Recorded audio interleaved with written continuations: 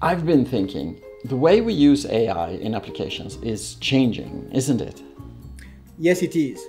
If you are a doer, now is your time to shine.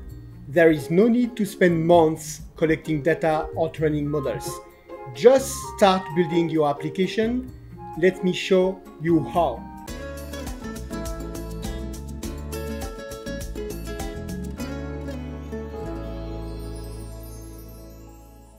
Thanks for joining me on the show, Jerome. What do you do here at Google? I am a field solution architect focusing on generative AI. I help customers supercharge their applications by using AI. Before joining Google, I spent almost 20 years as an exploration geologist, working worldwide in the field, but also a lot with computers. And customers are asking a lot of questions about how to write applications that use AI, right? Yes, they do. But instead of talking in general terms, I like to show them a sample application I built. Excellent. What does your application do?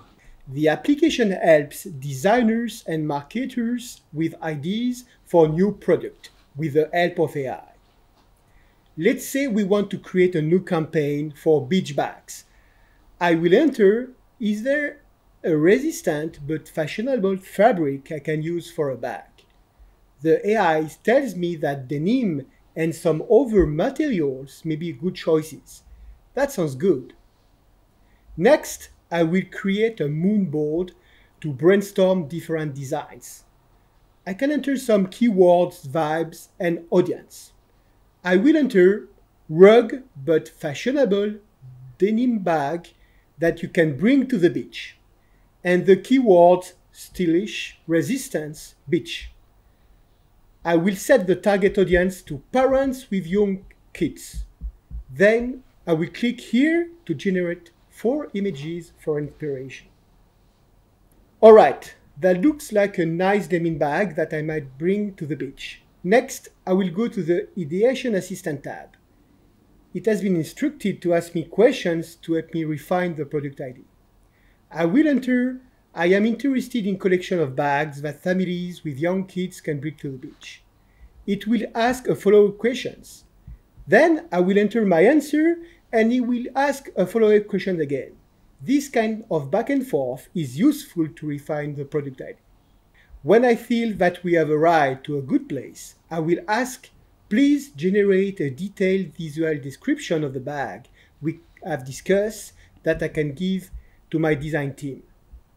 I can paste this description into the image assistant and get some ideas of what this beach bag might look like.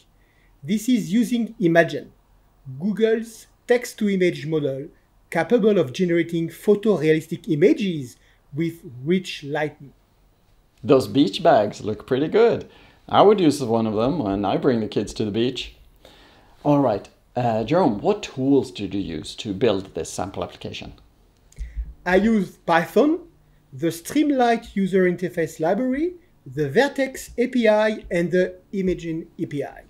The code is really short, 600, 700 lines of code, including the UI.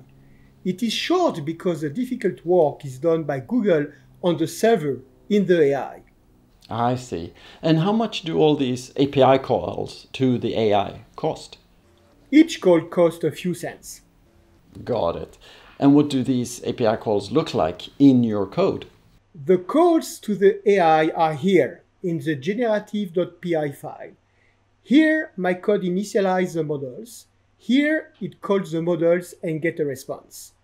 The code tells the models to use grounding that connects the model output to verifiable sources of information to improve the results.